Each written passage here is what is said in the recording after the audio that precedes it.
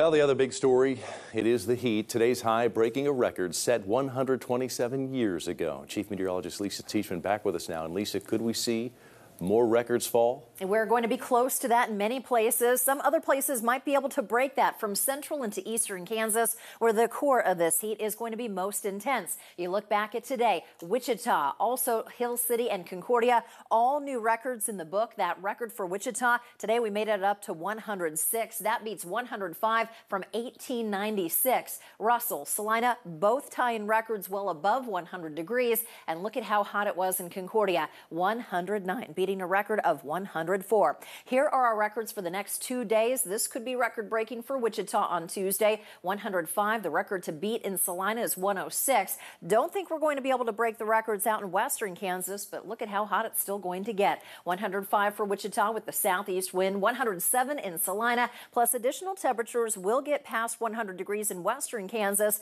but temperatures will eventually start to come down. How long we'll have to wait before that happens, coming up in your full Storm Track 3 forecast. Jeff, Julia.